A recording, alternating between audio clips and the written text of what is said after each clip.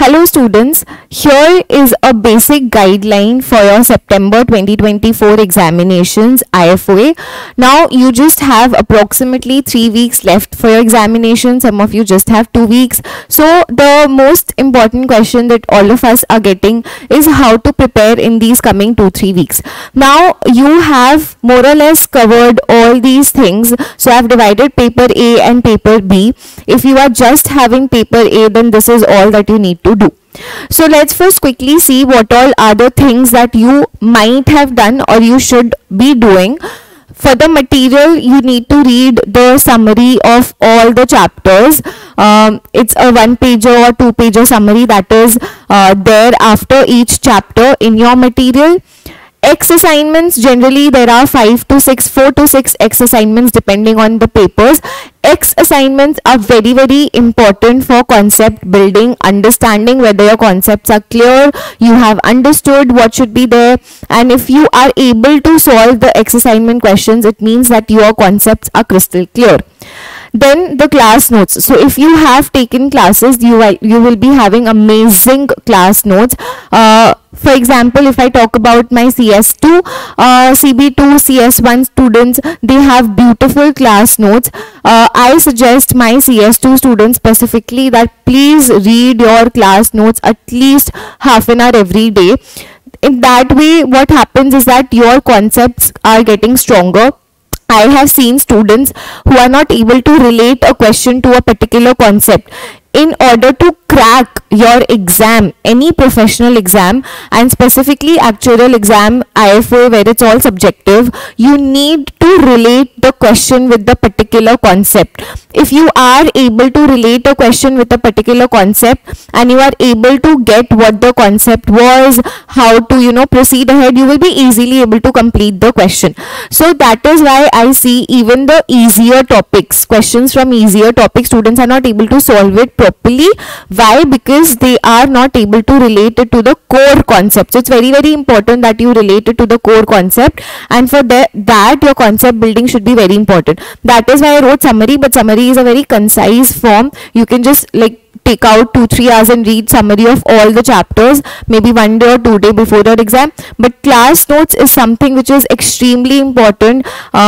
CS1 students, CM1 students, you have amazing class notes. Please don't take it lightly. Don't underestimate the class notes. It's extremely good. So please do go through every day half an hour. Just take out time at night or in morning, or maybe while traveling, you can easily go through. Past your papers. So considering you just have 2-3 weeks left for your examinations, now most of you have done quite a few past papers, right? Past exam questions. Those who haven't, those who have just done like 10 years, 15 years, 15 terms or 10 terms paper, that's completely okay. See, it's not about the number of questions which you are solving, it's always about the concept plus some practice questions. So even though if you have made like 10 to 15 terms of papers, it's more than enough and it's sufficient for your exam. Don't do anything new for the coming 2 to 3 weeks. Whatever you have done, it's all revision that you have to now do. So typing practice, every day you need to at least do 1 or 2 hours of typing practice. What you can do is easily solve the past year question papers, recent term past papers in the Word. So that is how you can practice and see whether your time is good or not, and make sure from whatever laptop you are practicing, you are keeping that laptop only for your examination. Self-evaluated mocks. Now we had conducted mocks, we are still checking and giving you back the mock exam. So we have checked 2 mocks for all of you. Now if you want to self-evaluate yourself, you can take any past paper. For example, you can take April 24, September 23 paper. Sit down for 3 hours 20 minutes, give the entire paper and try to self-evaluate by looking at the examiner's report. Now let me just clarify, the examiner's report that you get from the institute is an indicative solution. It's not a complete solution. So they don't give the entire steps. It's a if there is a 5-mark question, they will not give you detailed steps steps, but in your exam you have to write all the and you have to perform all the steps. So this is one common query which I see students facing, that they say that in examiner's report it's just very concisely it's written. No, they have just given you an indicative solution for you to refer and understand how to get the answer, but you need to elaborate on your steps in your examination, because each step has a mark. You have a lot of step marking given by IFoA. In case of paper B class practice questions that we did in our classes, if you practice that 2 times, if you have practiced once, please you need to practice it again. Some easy questions you can just have a look at the codes and just leave it, but yes, the more you practice all the class practice questions, it will be very, very good. Similar to X assignments, in paper B you have Y assignments. I will not say it's very important like X assignments, but you can still go ahead and practice Y assignments if you haven't. Past year papers you will be having for paper B from April 19 onwards. So in 2020 we did not have 1 term of exam, so you have approximately 10 terms of past papers, which is like more than enough. You don't need anything else. 10 past papers, a lot of class practice questions, 2 Y assignments. I think that's like more than enough. If you practice all of these even 2 times, that will be like very good, because it's all about how you are representing this concept here. You know how to represent, you know your codes, you know your concept, you can easily appear for your paper B examination. Yes, CM1 definitely needs a little bit of speed, so make sure you do a speed check, you practice, you again go sit for self-evaluated mocks, 1 hour 50 minutes, whether you are able to finish it or not. Few quick tips that I will give you. One thing is, please don't get stuck in one of the questions. If you feel that you are not able to complete it, or if you feel that you are not getting the answer, just skip it and move forward. Don't run after perfection. It's a 100 marks paper. The passing marks is 60. Passing marks is not 100. So please keep this in mind, that passing marks is only 60, approximately 60. So you need to at least complete as much as possible. You cannot say that, oh, I practiced this question, how am I not able to do this? I was very good in this topic, I helped all my students or all my friends, peers, but now I am not able to solve this question. How is this possible? No, I will solve it. Don't be so rigid. Don't try to attain that perfection. If you feel that it's a 5-mark question and you have already wasted like 2-3 minutes thinking over it, still not able to understand, skip it and move forward. It's not worth it, trust me. It's always about how many marks you attempt, how much marks you attempt. You need to attempt maximum marks of questions rather than running after perfection. Second is, please keep in mind about the commenting portion. So nowadays in IFoA, be it any paper, they are focusing a lot on the comments in paper A and B both.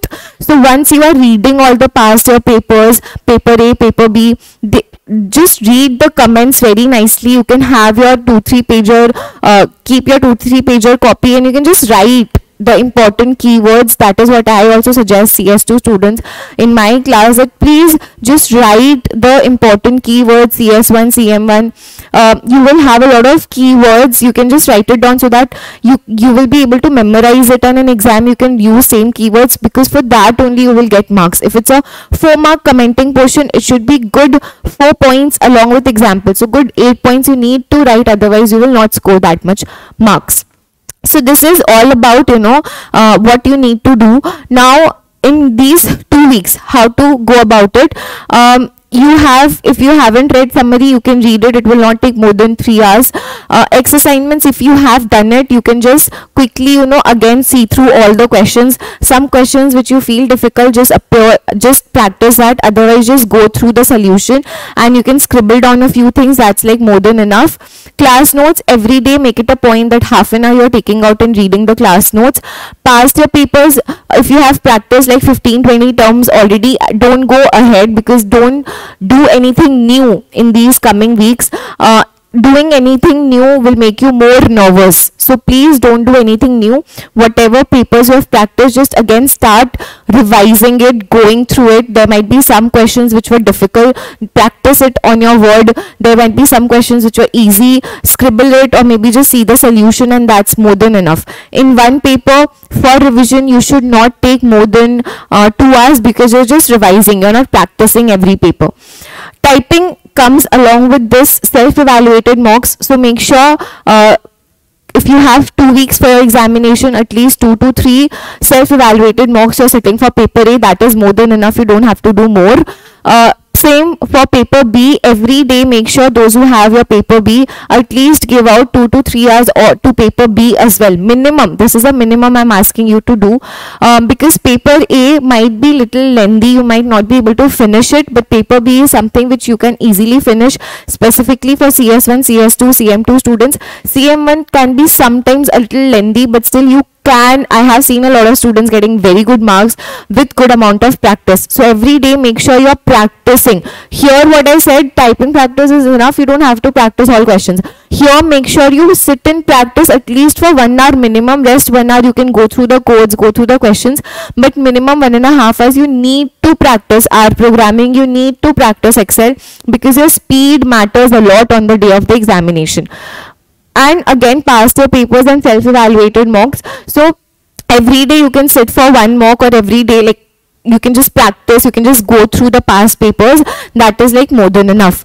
So this is what you need to do for paper B. Since you just have 2 weeks for your examination, I hope all of you are putting in your best. Those who are students not working, you can easily take out like 7 hours every day. 2 weeks before 2 weeks you can easily spend 7 hours. Like that's something which is important. I also did the same, but yes, those who are working will not be able to give that much time. So for you guys, maximum time that you can give, and on weekends the maximum time you can give. Make sure you keep your daily targets. So these are the pointers which I have made for you. You should now prepare daily targets, that this day I will do this, day 1, day 2, and so on up till day 14 or day 18, whatever the number of days are left. And it should be not very overwhelming. Make sure you include some breaks in between. On Sunday evening you can go watch a movie, go out, because you are sitting at home studying entire week. Maybe you can just have a break, go out, do whatever you feel like, but please have your daily targets. Don't talk to your friends a lot, because I have seen students getting very nervous before the exams. They talk to their friends are like, okay, I'm doing this, what have you done? And then you are like, I have not done this particular thing. I have not done this 2016 paper. He or she has solved it. What will happen? I have not done. So if you're not doing 6 sums, it's more like it's fine. It's fine. If someone has practiced 100 questions and you have just practiced 80 questions, it's fine. It's not about more 20 questions that you will do. It's again and again I'm saying, it's all about the concept. Trust me, if your concept is good, you will be easily clearing the paper, because concept practice makes it perfect. You don't have to practice and practice so many questions. So this is a basic idea of how you can go ahead for these 2 to 3 weeks. The only thing is, please don't get nervous. Have daily targets set in for yourself. Stick it somewhere and you will be ready. I will be also making one video on what all things, a checklist on things that you have to keep in mind on the day of your examination. If you have any questions, please comment in the comment box below. Thank you.